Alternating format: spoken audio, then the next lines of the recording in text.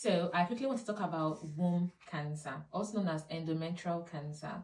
So the womb looks like this. This is the womb, and this is the lining of the womb. So most womb cancer usually starts from the inner lining of the womb. And what are the symptoms of womb cancer? Intermenstrual bleed, which will be bleeding in between your periods.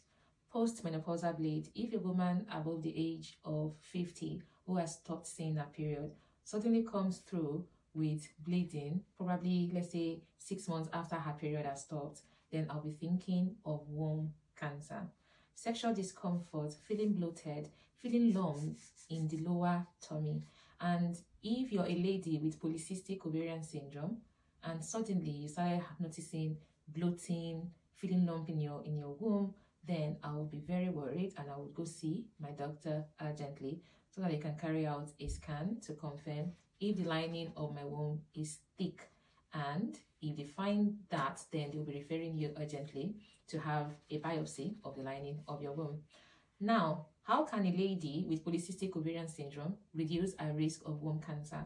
Now, most of us are already familiar with the fact that most women with polycystic ovarian syndrome do not usually see their periods monthly. If you've got polycystic ovarian syndrome and you notice that you don't have up to 4 periods in a year, that's it, within 12 months period, please go see your doctor so that they can start you on some medications to initiate withdrawal bleed, which usually happens when the inner lining of your womb slows off. Now, let me quickly describe what happens in women who have polycystic ovarian syndrome. So their ovaries have multiple cysts that produce estrogen. So now unopposed estrogen causes the inner lining of the womb to continue to get thicker and thicker and thicker. And if care is not taken and the woman is not on any medication that contains progesterone that can help to inhibit or stop that estrogen production, then they would be at an increased risk of womb cancer.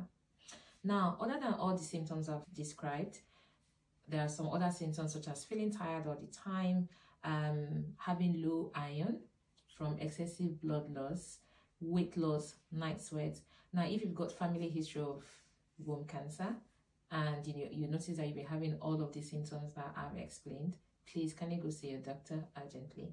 Did you find this video useful? It means other people would. Please kindly like, share, and save for later.